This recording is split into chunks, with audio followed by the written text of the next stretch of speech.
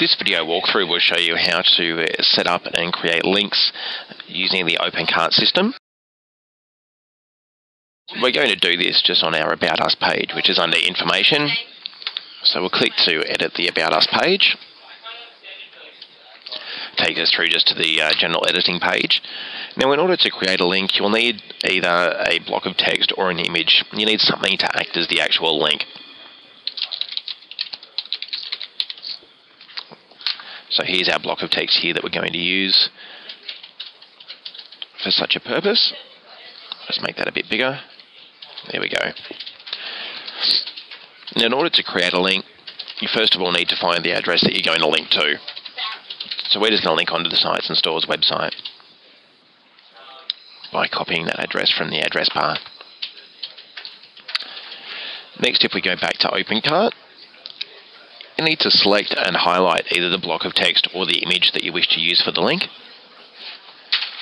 And then in the second row of buttons, you'll see what looks like a little globe with a chain, and that's the link button.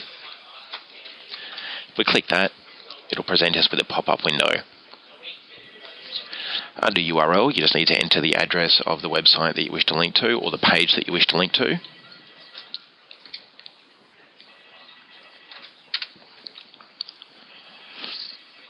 You can go to the Target tab next, and under the Target tab you can choose whether you want to open this in a new window, in the same window.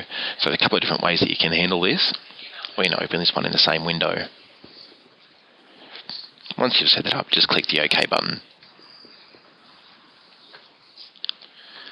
We then save the changes made to the page. That link has now been created. Now let's just take a quick look at the website. We'll see how that looks. So we go back into our About Us page, that's where we'd set the link up. And here you'll see SitesNStores, it's underlined indicating there's a link attached. And if we click on that, you'll see it takes us straight through to the SitesNStores website. And that's how you create a link using Opencart.